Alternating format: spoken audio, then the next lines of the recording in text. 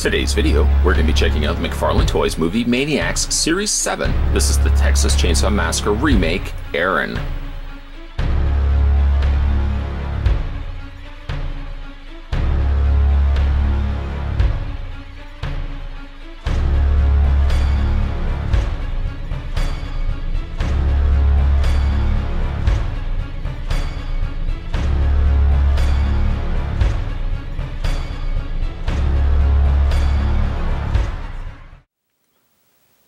Okay, so this might be a little bit more of a difficult piece to review, or at least to take apart, because she is basically the sum of her parts. She's one of those display pieces that McFarlane loved to do and loved to churn out every once in a while. If we look at just Erin, measurement-wise, the figure is about 5 inches tall. That's only because she's in a crouched running position. If you, however, though, take the entire construct, because after all, this is going to be what dictates how much space you have on a shelf, the display as a whole is about 10 inches high and roughly about 7 to 7.5 inches wide. Sure, you could actually take the figure off the display stand, which is a little bit trickier. Just wiggle her off here. A lot of times as you're trying to take her off, you may, I'm being very, very careful here not to knock everything else down. She has got a considerable peg on the underside, which looks like it's plastic. That's not necessarily a good thing, because of course, you know, you can only do that so many times. That plastic may eventually fray and break. This also came out of the packaging loose, and I just kind of looked at the instructions. I just put it at the back for the time being.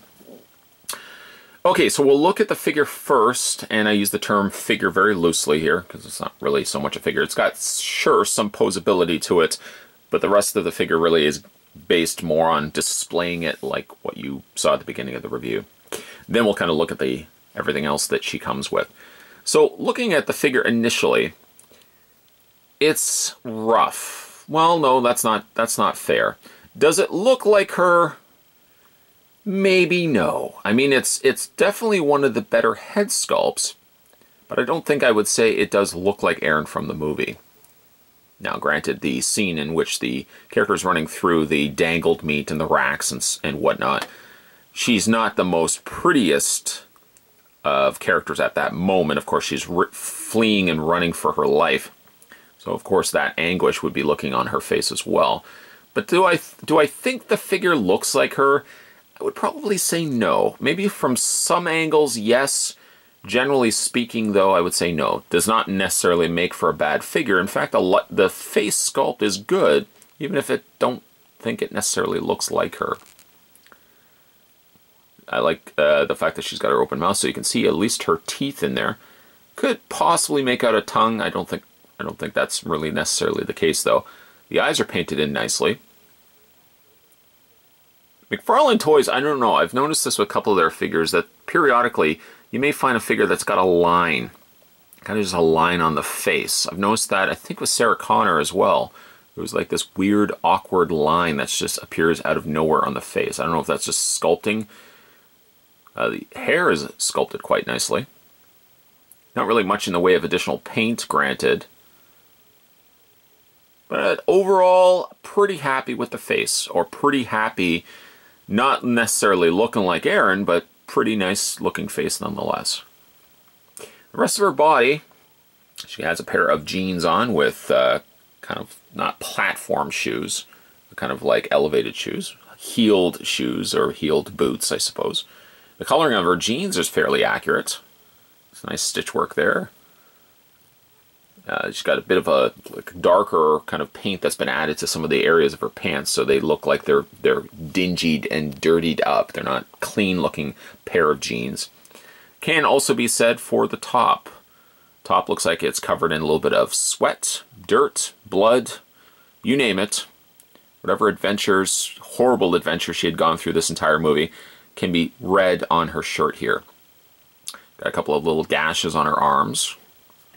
Very dirtied complexion on her arms, very dirty looking skin, especially on the side here as well. And you've got some of that carried over also into her back. Pose of the figure is adequate, of course, for the fact that she's running through this. This is not a figure that you could do anything with. You literally couldn't do anything with this figure other than putting her on that display base. She doesn't have a hole or anything like that to accommodate just a regular display stand. So unfortunately, you're forced to put it on this. Now, it's not to say that you have to put all of this on here. When you take this out of the packaging, I love you, McFarlane. When you take this out of packaging, there is absolutely zero instructions. The only thing you could go by, let me just pull it out right now, the only thing you could go by was the back of the packaging. I kind of used this as my reference point for trying to put this together. I did notice though, and I'll talk about this a little bit more, that this part of the rack doesn't match the photo here. I thought it was just simply a case I just take this off and flip it around, but it looks like it's actually pegged into there. So I wouldn't take that off. But yeah, there's the picture of what the figure's supposed to look like. I actually do think it looks a lot more like her in the image as what we ended up getting here. Colors are also a lot lighter on this particular image of the figure versus what we ultimately got. That's across the board. Anybody who has picked up figures along the way, you always know that the prototype images always look 10 times better than what we ultimately get here. Still not a bad figure though. So here's how everything comes together. Basically, you've got your bottom base and the figure pegs into the front. There's a rod that comes inside as well that attaches to the under rack of the meat or the beef there, the cow. And then you have to add, this part is one piece with your chains. They're all attached. And then this part here is a separate piece, as well as this here. So you have to attach this to this, attach this to the base, and attach her with the rod attaching to the cow. I don't know why I'm brain stumping myself here by coming up with the name of it. It's a side of cow, I guess. And that's basically how everything comes together. Okay? Yeah? Got it? Okay, good. I don't really know why McFarlane doesn't insist on using instructions. Even DC collectibles for figures that have a batarang shows you how the batarang goes into the hand. NECA has included instructions for if you want to put together a figure. Less complex than this, I might add. McFarlane doesn't include it. Never has. I don't think they really have for anything, actually. So let's have a look at this contraption, this setup. Again, this piece here was a separate piece. It doesn't look like it actually attaches to anything. It just looks like it sits just loose on the top here. Like that. I also did notice when I took everything out of packaging that a lot of these little hooks and stuff were kind of caught with themselves. I had to kind of unfeed everything. There is zero give actually. So if you think that you can move a lot of these, the answer would be no. They're fixed in their position. What was needed to be required, or what I had to do, was attach the side of cow there. And it just attaches with the hook. The hook doesn't actually, well, at the initial time of entering it, didn't seem as if the hook was going to penetrate properly into the flesh of this, cow. Then you've got the little rod here that attaches on the underside here just to support it. So I don't know why I guess I'm answering my question with the answer immediately. I don't know why they wouldn't have used a clear peg, because the black plastic is very obvious. It's there. But I guess using clear plastic, that would have probably snapped quite quickly. So black would probably have been the route to go. This little chain was also separate. Had to be added.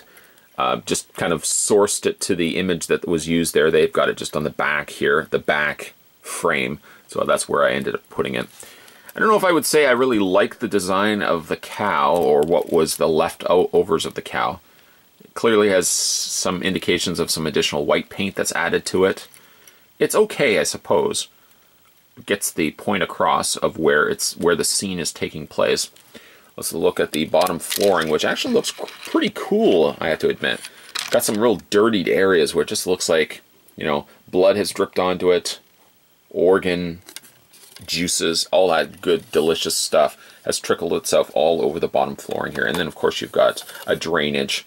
Got to have a drainage in that sort of area. That stuff would just sit indefinitely. In the process, I've noticed that the chain fell off, but we'll just kind of leave it off for the time being. Some nice rust work here on the side frames, these little side posts here.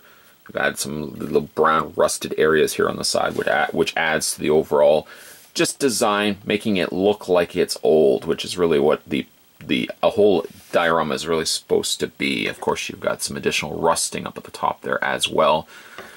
The only downside to this particular base is the same thing, the same problem that you get with any of these sort of setups. More importantly, the one that kind of brings my attention, well, reminds me of this, is the Tortured Soul line. A lot of those that had contraptions are next to impossible if you ever want to take these apart and, let's say, store them away. As a collector, of course, your tastes may change, but you never really always want to get rid of stuff that you have. So say, for example, you have this on display, you've taken the time and the care to put it together. Then there's going to be that time where maybe your tastes are shifting. Maybe you don't want to necessarily have Erin from the Texas Chainsaw Massacre remake out on display. Well, what do? You're going to have to try to take this apart. And because this is all really thin, brittle plastic, there's a good potential, in fact, there's a good guarantee that some of these little parts may break. And certainly they may also break when you eventually have these in bags. So I don't really know the route you could go. I suppose you could take, if you ever want to take these apart, do your best, of course, to take them apart, but I would probably, in this case, because they are thin, maybe try to sandwich them in or wrap them around bubble wrap or something that's going to kind of keep everything from breaking, and only hope that the next time you take this out, when you start getting that little bit of a glimmer, that little pop of idea in your head, you know, I really would like to put the Texas Chainsaw Massacre figures back on a display, or the Tortured Soul line, or whatever line it was, back on display. You can only hope that when you take them out of packaging, that or take them out of the bags, or wherever you've stored them, that they're going to look as good as when you initially put them out on display. Big problem when it comes to McFarlane stuff. Really, the idea of when you're buying these, you're buying them, you're going to be putting them on display, and the intent is that they're always going to indefinitely look like this. As a collector, you know that's never the case. Okay, so let's have a look at her posability, and then we'll kind of wrap up this video. Her head does rotate. I mean, the head is kind of posed to face this way. So if you rotate it any other way, it looks okay, but I mean, if she's running like this, probably doesn't make sense that her head's going to be pointing forward like this. Her head's probably going to be pointing the direction, the direction that they intended you to have it. Arms swivel out. Again, absolutely no idea why. I mean, you can go, you know, I mean, it does make absolutely no sense. If the figure is supposed to be pre-posed, McFarlane, you want it. Let's say, let's get everything lined up. A gash has to line up with itself. Everything here has to line up, doesn't have to look disjointed. And the head you want us to have looking like this. Why not just make this a statue? It makes no sense to put this as a posable figure, because ultimately, like, look at this. She's got leg articulation. Why would you do this? Why would any of this make sense? You know, tra-la-la. You could have her leg like this. It could look broken, but it doesn't make any sense. If the figure is intended to look like this, for example, why not just make the figure a statue and just leave it at that? But we'll go ahead and hold the base, just kind of wiggle, wiggle, wiggle, wiggle, wiggle, wiggle, and get her back into the base. And then you can, you know, adjust her leg accordingly. One of the other cool things that could have been also the case, we just slide Erin over, and we bring in the just recently looked at Leatherface from also the remake and also from McFarlane Toys movie Maniacs Series 7. It would have also been really cool and a very small addition, but if they had added a peg at the back of her base, not scene specific of course, but just as a collector who wants to display these pieces, put a little peg at the back of her base, like even like right there. Could have then pegged Leatherface at the back of it as if he was chasing her. Of course, it's not necessarily the case, but still, it would have looked really cool, and then you could have incorporated both pieces together. As it stands currently, they're dependent on each other, their own specific setup. You can't really combine the two, but it should have been an idea that maybe they could have tossed around as well. One thing I really like about this particular piece that some of the other movie Maniacs have not really accomplished is the sense of movement.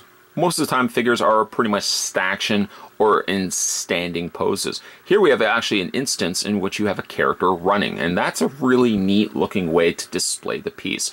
Ultimately, it then does mean that the figure, whatever little posability that she has, you really can't pose her in any other fashion than what you've got right now. Anything else beyond this, it looks a little on the silly side. From the setup, the racking that she's running through does have a really imposing presence to it, but it's ultimately one of those cases that if you ever do pick this up in the span of collecting it in your life, and you decide you want to take this apart, good luck. That's all I have to say. The racking, for example, pegs into 2 peg holes on the sides of the base. So ultimately, because that is very thin, brittle plastic, if you ever want to try to wiggle that back out, you may potentially break some of those pegs that are attaching the racks to the said bottom. Everything else kind of comes together quite nicely. I mean, it does have a real busy look to it, but ultimately that's how it looked in the movie, and I think they actually did a pretty good job of translating that to plastic form. It's definitely one of those cases where McFarlane Toys took a chance, because they could ultimately have just released an Erin on her own, maybe on a grassy backdrop or something different other than this, but they really did take chances by giving us a very elaborate looking display base and a really elaborate setup that we had here with Erin. It's a really nice looking piece. Just pray you never have to take it apart. Wrap it up very thickly in bubble wrap and hope that the next time you take this back out on display, it's going to look as good as it did when you first set it up. Today, though, we were having a look at the McFarlane Toys movie Maniacs Series 7, and this was the Texas Chainsaw Massacre Remake Erin, or Erin from the Texas Chainsaw Massacre Remake. If you guys like videos like this, certainly hit it with a like. Always like getting new likes. New subscribers are also welcome to this channel. So if you haven't had a chance yet to hit that little subscribe button down below, it's just below this video. It's a little area that says subscribe, and it'll open your world to new videos on this channel. Also, if you want to go and head over to my main page after watching this particular video, see if there's any videos that I've posted in the last little while that you may have missed out on. Feel free to check out those videos, and always like reading new comments in those older videos. So get to going doing that. Certainly more videos are going to be coming your way, guys, both horror related and non-horror related. So of course we want to have a little bit of both here on this channel. It's always nice to do the horror stuff. I love doing the horror figures, but also really big into superhero stuff too as well. So this channel is a little bit of both. So of course respect that when it maybe comes time to, for example, a horror fan seeing a superhero video on this channel. There's always going to be a horror figure review right around the corner. So always guarantee of that. Thanks again for watching, guys. As always, I'll see you guys next time.